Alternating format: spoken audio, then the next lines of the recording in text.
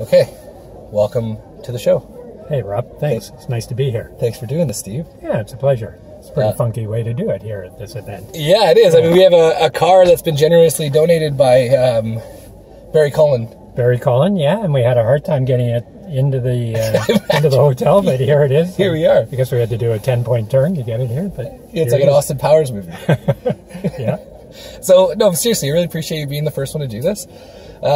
So just to give us a little bit of context, so Steve Howard, you're the CEO of Habitat, and it's Wellington, Dufferin, Guelph, or Guelph?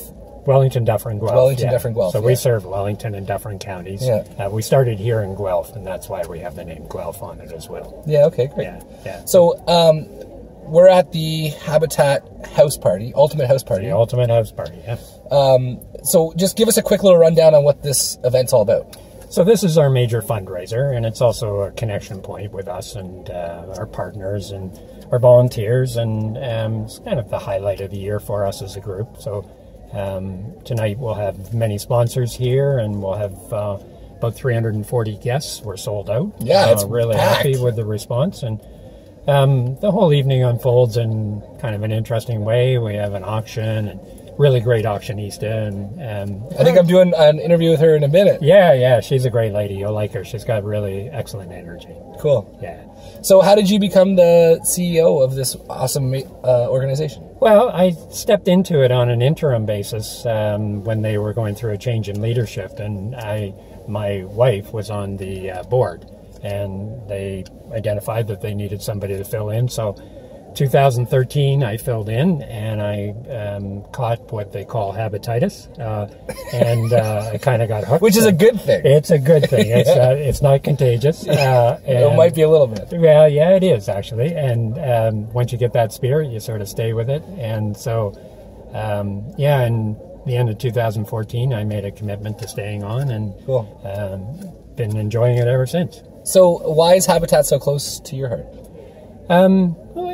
I think for a lot of us, it's, what we grew up with, what we know, what we've experienced in the way of poverty, and how we understand that housing makes a difference. And if you have that safe, secure environment, then you can create a positive story. And so, I'm one of the lucky ones that was able to, as my life evolved, to see me move from transient homes into more permanent homes. And in that, I realized the value of a safe and secure place and a sanctuary that I could return to as an individual and sort of develop myself and see myself as the equal of my peers. And I think a lot of the people that are involved in Habitat understand that, that future story is the thing that benefits not just individuals, but in benefits the community as a whole. So, yeah, big time. So personal identification and an opportunity to make a difference. Cool, man. So one of the questions I've been asked to ask everybody is what makes a house home? I think what makes from your perspective, what makes a house a home is ownership, and I don't mean just technical ownership. I mean it's when it's you identify that as your place to return to, where you can recharge or feel safe or just rest and retreat from the world.